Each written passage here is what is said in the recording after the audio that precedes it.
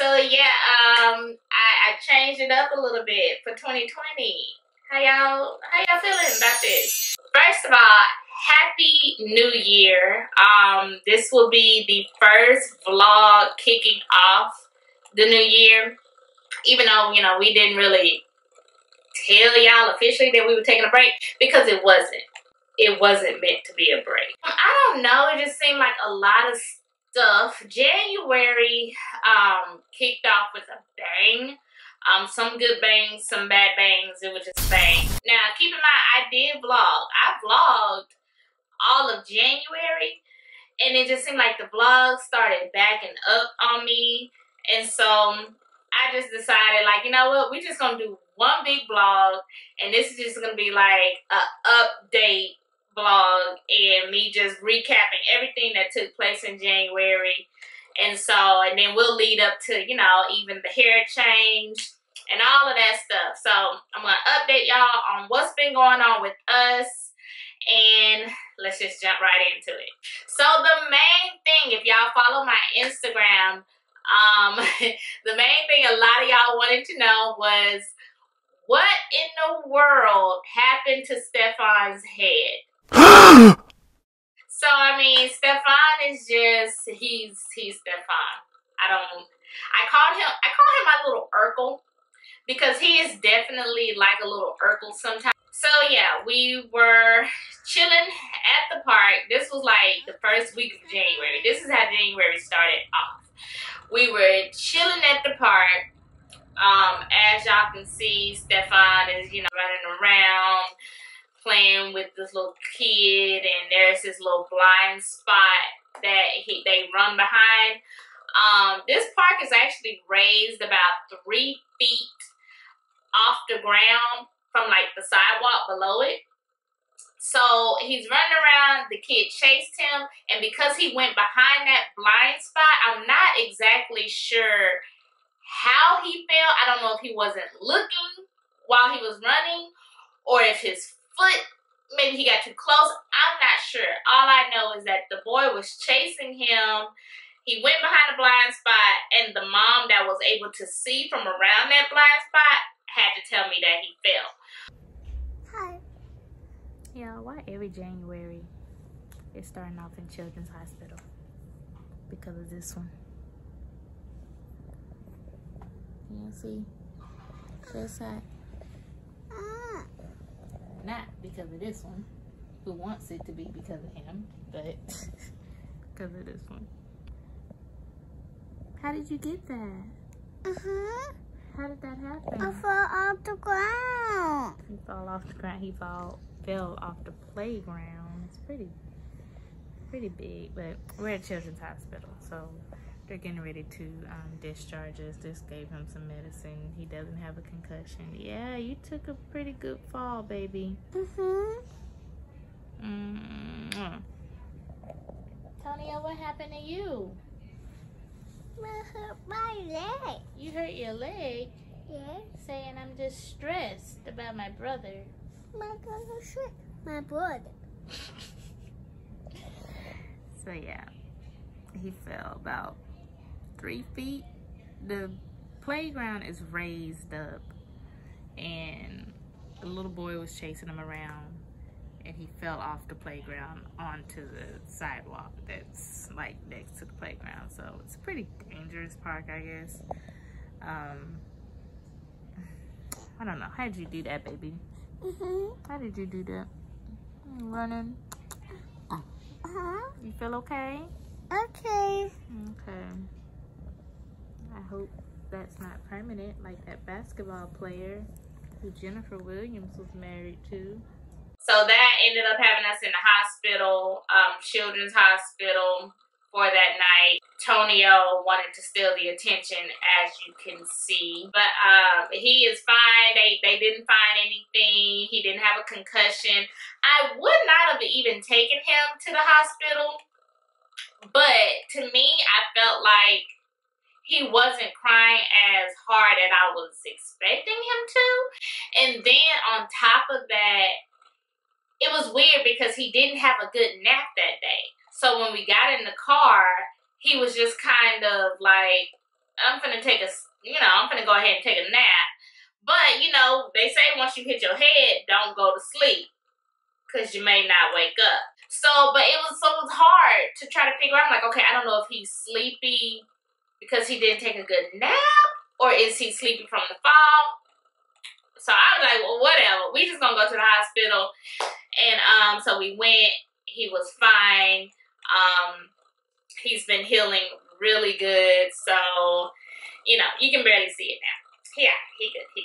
Another thing, if you have been following Instagram, the boys started daycare. So most of January was spent preparing them for daycare. The boys went to the dentist. We checked out Mint Dentistry, which is a big chain here in Dallas. It's a dental chain, but this dentist office is like so bomb. To show that didn't want to miss their dentist appointment.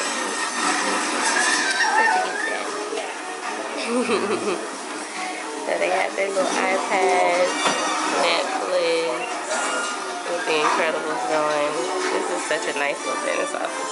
Stefan is being a big boy. He's such a big boy, cooperating. And I'm just really cool. Here, go ahead and close. Okay. It's a little weird. It's gonna help your teeth stay pretty, okay? Is that okay?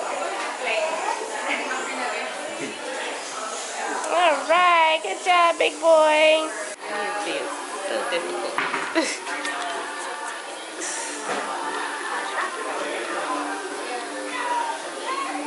Good. You did good. Did you want this one again or no? You don't? Okay. Not gonna have that. Oh, now you want to open big when it's over. Yay! You did good. Much better. Much better. Good. Yeah, now that I'm done.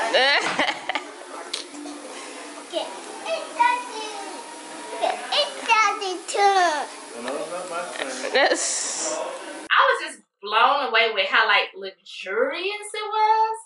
And I mean, the iPad, the Netflix, just everything. They have keeping kids occupied while getting their teeth cleaned down to a science. Okay, how was the dentist? It was scary. It was scary. It wasn't on. Huh? It was scary. It wasn't scary? No. Did it hurt? No. It wasn't hurt. It didn't hurt? No. Good job. You did really good. What you got? Toothpaste. Cool. Tonio, what do you got? Nothing. Okay. So that was a good experience. I love Mint Dentistry. That will probably be my new dentist now as well. Not probably. It will. It will be my new dentist. Y'all see this color? So I'm testing out this color hair. I may do my actual hair this color, possibly a little lighter this weekend. We'll see. So yeah, this little wig that I got, trying this color. You can see better in the sun. So as you guys know, I just had that surgery and I experienced a lot of hair loss.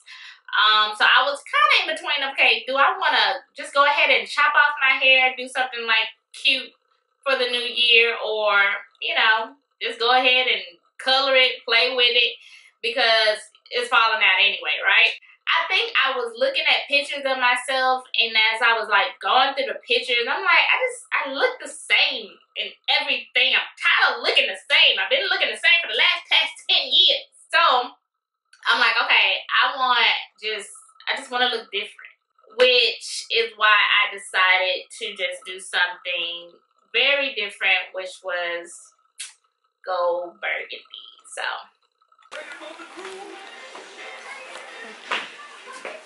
Good. What are you doing? Cookie. So messy. Can y'all even recognize me? I can't wait to see what Stefan and Antonio say though. Yeah. Now look, you already pretty to him with the yellow and the orange hair, so he's gonna think you just When my hair was bleached all right. to get to this color. Antonio said, "Oh, mommy's hair is pretty.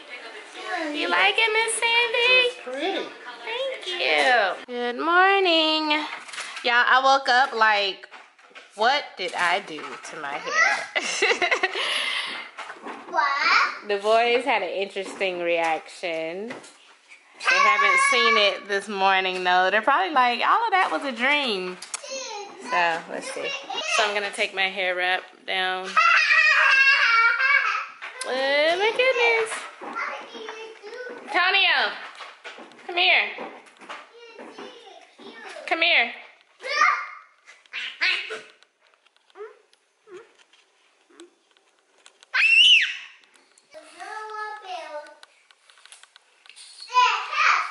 I still really like it. I want to put the curls back in it. I probably do when I get to my mom's house.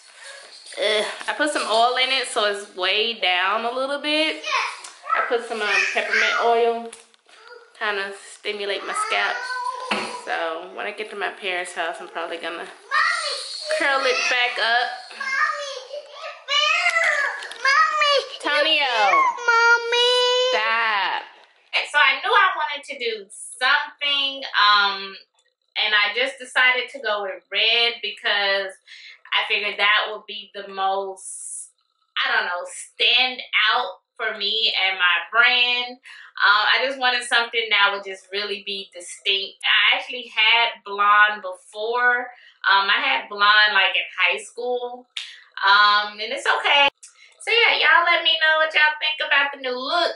I'm definitely gonna keep this color for a while, and just change up the styles every now and then. Who knows? You may see me with a bob.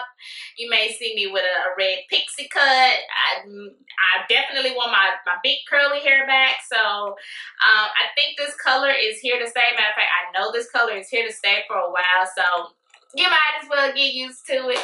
Shout out to my mother-in-law who gave me the color. She is bomb. She's the only person I will let pretty much touch my natural hair. Another thing I had a chance to vlog in January was the Dallas Black Bloggers event. And it was awesome. Check out a little bit of that clip. Hey guys, so I'm out tonight at another event, Dallas Black Bloggers. My good friend Kayla, she's somewhere around here mixing and mingling. But tonight she threw a little entrepreneur mixer, and so we out here, all of us, we out here networking and everything. So we'll get y'all a good little glimpse of what's going on. If you're in Dallas and if you're an entrepreneur or if you are into, you know, just mixing and mingling with other bloggers, you should definitely check out her page so that you don't miss the next upcoming event, because she know how to do an event, okay?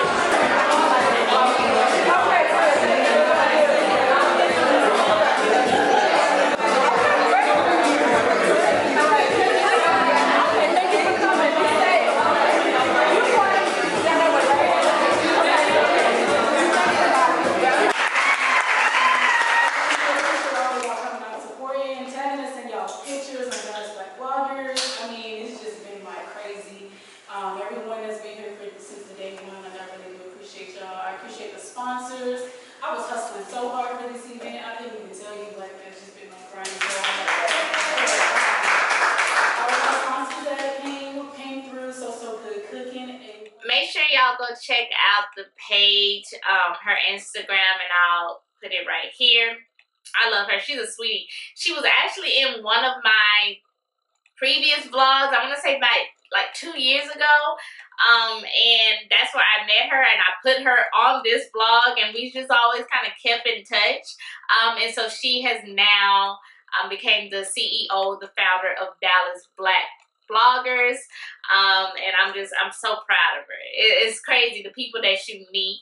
And also another thing that was keeping me pretty occupied, my oldest brother, I will be asking for prayers for him. He was diagnosed with cancer recently, and so that's been pretty heavy for our family. We spent a lot of time in the hospital in January, the beginning of January. He's back home, and we've just been caring for him and loving on him, making sure he's doing what he needs to do so we can get him back to a complete, full recovery. It's just a fight that we're going to have to deal with, but I'm optimistic. I believe my family is pretty optimistic about it. My brother, he does watch the vlog, so y'all go ahead and drop him some lines of encouragement in the comments and some love to Uncle Bill, because we are all praying for him, and you know, we'll be there this whole step of the way. And other than that, just been playing around with some of my friends in the camera. We went and did some shoots. Well, not me, but I just was like little creative director in a shoot. Okay, when you're ready. Oh, I like what I know, that's actually I know you're trying to contain it, but I like what And been still just doing family stuff. Do you have to pee-pee? Yeah, pee-pee. Go pee-pee.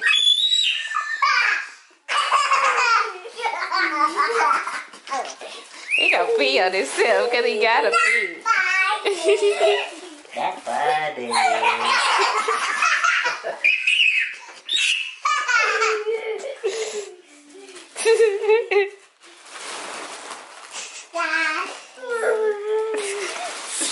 He's scared.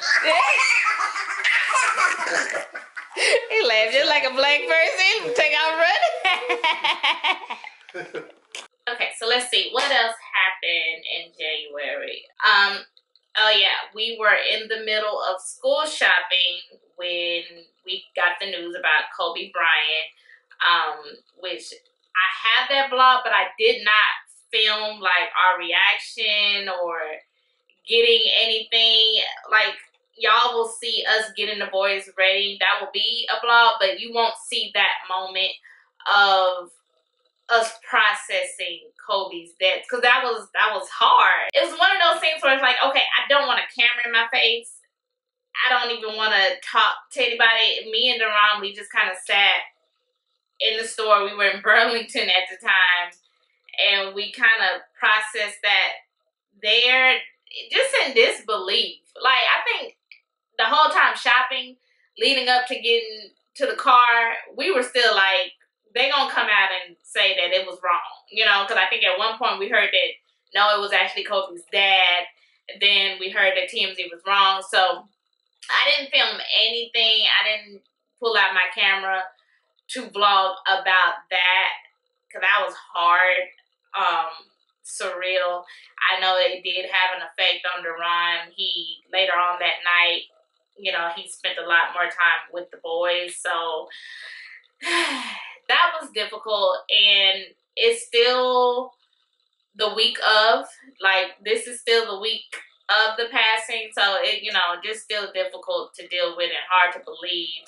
So that was January. Now let me kind of let y'all know what to look forward to with the vlogs. I'm still going to be doing the vlogs on a weekly basis. I think January was just mainly me trying to fill out the year, and I just kind of wanted to sit back. It just seems like that happens to me every single year, to where I just rest a little bit, and then I don't kick back in gear until like close to March. But I didn't want to wait till March this time. I decided to just go ahead and, you know, come out of my little hibernation now. But I did want y'all to know that I have not stopped vlogging. I am still vlogging. I vlogged every time I, you know, remembered. I think it was the editing that got difficult. And so I'm just like, okay, put this all into one vlog and be done with it. And then I think now that the schedule, my schedule, I kind of figured out how that's going to be with the boys being in daycare.